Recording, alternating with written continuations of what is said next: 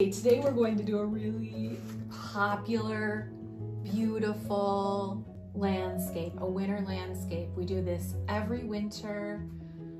It's a favorite lesson. And deciduous trees are the trees that lose their leaves, but that are also so interesting because of how they frame the negative space. I mean, it is interesting to look up at the sky through a bare branched tree in the winter as opposed to when you look through it in the summer, right?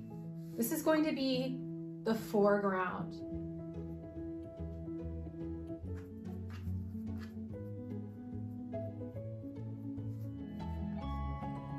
Very cold and very sunny and very blue sky, right?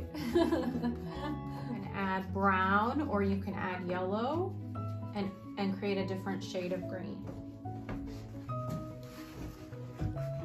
Let me show you what happens if we add a little bit of brown to it.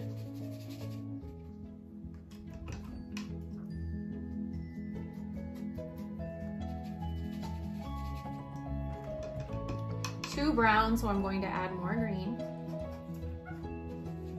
See? Let me get like a darker forest. I'll use that one over here.